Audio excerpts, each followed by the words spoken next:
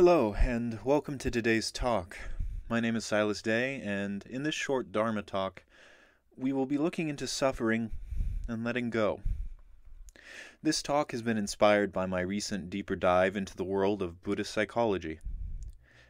I think that anyone in their right mind looking around the world would see that there is plenty of suffering going on. But this suffering doesn't have to be blatant. Much of the suffering of the world is quiet. Much of it is felt alone. So many people feel like they are adrift, traveling in an unsteady boat from the shore of the alone to the alone, suffering the whole way without a light to guide them or a map to shore. When we first begin to know Buddhism and Buddhist teachings, we are introduced to it. We are introduced to its starting point, which to some can seem rather nihilistic, but when properly understood, can help us. That is, the inescapable truth that existence entails suffering. The inescapable fact that no matter what, we will face dissatisfaction. The unavoidable and fundamental experience that in this incarnation we will be fraught with unhappiness, sadness, and its whole myriad of similar things. This does not mean we won't experience happiness, of course. This doesn't mean we won't know joy, just that we are burdened with the fact that we will experience their negatives. This is called the first noble truth, the truth of suffering. Yet how difficult it can be to swallow that pill, and how much harder it might be to teach it if it did not come from a place of compassion. No matter how difficult, the first step to understanding our suffering and dissatisfaction is embracing it, and not seeing it as an enemy, but as an aspect of our existence which must eat at the table of our life, just as our happiness and love do. In the Buddhist teachings on compassion and maps of human psychology, understanding suffering and its ends are the key to unlocking our innate freedom from it. In fact, one could say the whole history of Buddhism is one built on discovering the swiftest and most effective way to do this. In many ways, the whole purpose of the Buddhist teaching through awakening, through its ethics, through its philosophy, its teaching, practice, and myriad lessons, is to allow you to discover that freedom and joy are freely given and are directly at your feet at all times and at all places. That it is possible, even in the face of suffering, to touch the heart essence of joy, of freedom, forgiveness, and limitless compassion. One of my favorite phrases from Buddhism is that as the compassion of the bodhisattvas are infinite, so is the suffering of the world.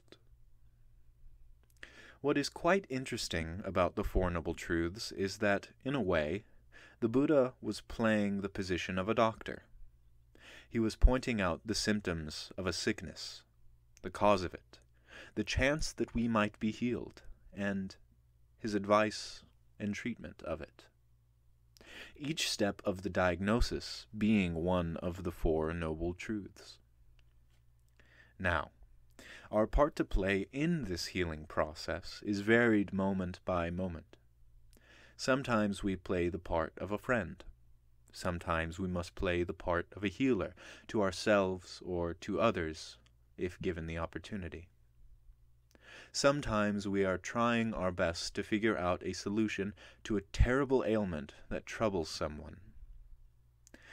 We are the first to feel our own suffering, and sometimes we are the first to witness the suffering of another. Sometimes we are given the gift of being there for someone when a fire of pain begins.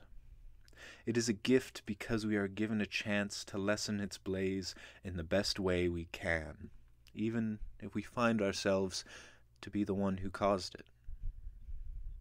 Whatever form our own or others' suffering comes in, whether it be from conflict with another, fear of what is to come, depression from what has come to pass, stress from a life too full, illness, divorces, unfulfilled existence, or lost love, we must be able to step back and willingly take upon its truth of suffering, and not make it out to be a mild nuisance, but encompass it with the whole heart of our compassion and wisdom. This isn't always easy to do. Sometimes it's the hardest thing to do in the moment it arises. It can be even more difficult if we are the ones that are suffering dissatisfaction or pain. We are our greatest critic, but also can be our greatest friend and ally. Buddhist psychology marks a real difference between pain and suffering. Those rascally Buddhists are always ones to make detailed distinctions, but I appreciate them so much for it. In it, pain is an unavoidable aspect of the natural and conditioned world. As long as we dwell within conditioned existence, pain will be an aspect which we experience. Even Buddha, after his enlightenment, experienced the pain of the conditioned world. Pain is physical, it's biological, it is social and woven into the fabric of conditioned existence, just as waking and sleeping are. It is as natural as hot and cold. It is as natural as happiness and sadness. It is as inevitable as hardness and softness. In this human incarnation we are a part of, interact with, and experience the ever-persistent ebb and flow of the human condition. We experience the doldrums of boredom, the whole spectrum of pain, the material joy of gain, and the ever-present experience of loss, whether it be a loss felt immensely or the loss of one moment to the next. Everything we encounter in the world is the same. It contains the praise, blame, failures, successes, and echoes of the past into this infinite present, arising and passing, coming and going, here and now. Just this endless present experience. Suffering differs from pain in a fundamental way. Suffering is caused by our reaction to the inevitable pain of life. It is not pain itself, but a reaction to the world around us. In some ways, it is the echoes of the mind through and into sensate reality. Like a computer being fed information and spitting out reactions. But luckily, we can change the source code of our being. Our personal suffering can include anxiety, depression, fear, confusion, grief, anger, and a whole set of things which I am sure you are quite familiar with. But suffering is not only personal. Our collective suffering grows from each of our suffering. It grows from the malice that we all hold, from the suffering we inflict upon others, and the coldness with which we can turn our backs upon the world.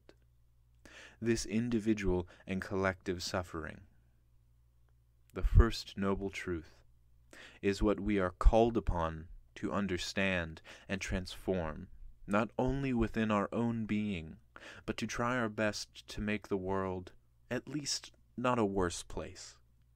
We may not be able to make the world a better place each day, but the least we can do is not make it any worse, and to build our own world better.